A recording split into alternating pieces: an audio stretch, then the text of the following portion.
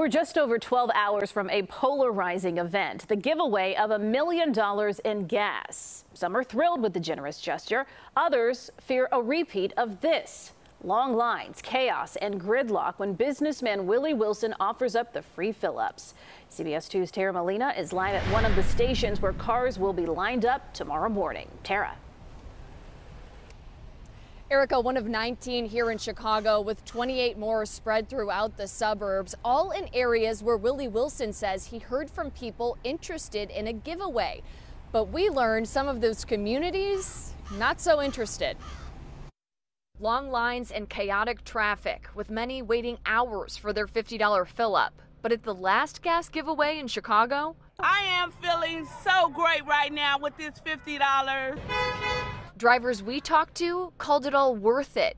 It's the suburbs involved this second time around, questioning worthiness. I feel stressed.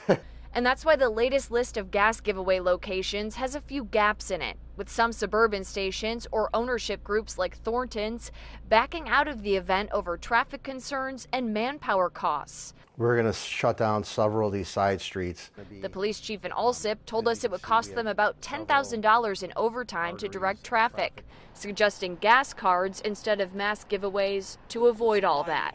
Dr. Willie Wilson's response? Don't nobody tell me how to spend my money. You do a gas card, people come up with counterfeit gas card, and it just doesn't work right. You know, this way I know that the people that can get in the gas.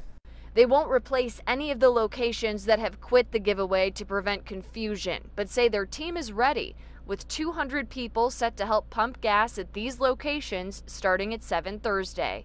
Here in Chicago, city officials tell me they don't know how much the 19 giveaway locations, managed by Chicago Police and City Traffic Control, will end up costing taxpayers, but they're prepared. Cars can line up for $50 of gas each, but they'll need a sticker to move forward, marking their spot in line. And they'll need to follow the guidance of traffic control aides that will be out at all 19 stations. I reached all of the communities where these giveaways are happening tomorrow, and so far we've heard back from a number of them, a lot of information on traffic enforcement and traffic control. So we've compiled all of that and put it up on our website. So whether you're interested in these giveaways or you're just going to be out on the roads, you're prepared. Reporting live in Bronzeville, I'm Tara Molina, CBS 2 News. All right, Tara, thank you.